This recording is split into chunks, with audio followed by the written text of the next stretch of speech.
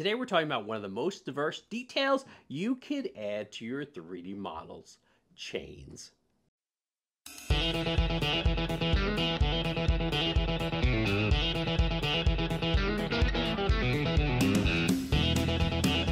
Whether you're designing sleek jewelry, adding a gritty detail to your miniature, or adding some mobility to a flexi, chains bring a bunch of personality, realism, and functionality to your projects. And today, I'm showing you how to make chains in Nomad Sculpt and adapt the same technique to 3 totally different use cases. So grab your stylus, fire up Nomad Sculpt, and let's get started. So let's open up Nomad Sculpt and let's delete our spear. Now we're just going to go and we're going to add a torus. We're going to take that torus and we're going to modify it to be the shape of a chain link. Once we get the shape we like, we're going to duplicate the chain link and turn it 90 degrees. Now once we're happy with that, we're going to do a voxel remesh and merge these 2 items together. Now we're going to go in and we're going to add a repeater and a curved version of that. And as you can see, it made a duplicate of the 2 chain links. So now we can go up here and we could change the count. And now all we need to do is we create some pivot points and we could stretch out our chain, and this will give us the ability to make a necklace or a bracelet or any other type of jewelry you would want to create. Now our second use is in our miniatures. We just opened our goblin head and we added a torus. Now we're just going to take that torus and we're going to do the same thing. We're going to modify it.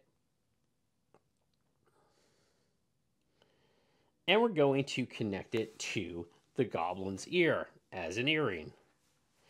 Now you can make this as a necklace or any other chain item, like you can make it the chain on, let's say, a Morningstar if you were making a weapon. But we're just using it as jewelry on this goblin. And we're going to do the same exact thing. We're going to clone the torus that we just made, the chain link we just made.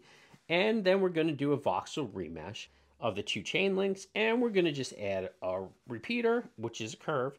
And we're just going to create the chain and make this chain part of his jewelry. And as you can see here, we're giving him a really 1990s feel where we're connecting his earring to his nose ring. What a way to go into battle as a goblin, huh? We're just going to open up a new project. We're going to create our torus, and we're going to do the same thing. We're going to repeat our chain link. But in this case, we're going to add 2 spears. Now, this is one way you can make a flexi. Normally, I would run that first chain link into the second spear and not have these 2 chain links. But I'm just showing you a way you could actually go and connect these. And once we've put in 4 chain links and the 2 spears together, we're just going to do the same thing. We're going to do a voxel remesh. And once everything's remeshed in one unit, we're going to, and as you can see here, I had my spear the wrong orientation. So they just stacked on top of each other. So I'm just going to undo what I did. Rotate my crappy dragon flexi that I'm creating here. And basically now I'm going to do the same thing where I'm going to add the repeater with the curve. And now they'll be in the correct place. And as you can see, we have sort of a chain link with the spears in it. This would sort of work as a flexi. Like I said, if I was making a real flexi, I would just have the 1 chain link in the center of each spear. Not 2 of them connected together with some space in there, and I'll do another tutorial on how to do that. And that's how you use Nomad Sculpt to create chains for almost anything. From stylish 3D printing jewelry to miniatures to flexis. Chains are simple once you know the simple trick of using repeaters and the curve mechanism. They open a wide range of creative possibilities. For more on 3D printing, 3D modeling, DIY, and maker projects, make sure you like and follow Maker Build It, and remember, keep on making.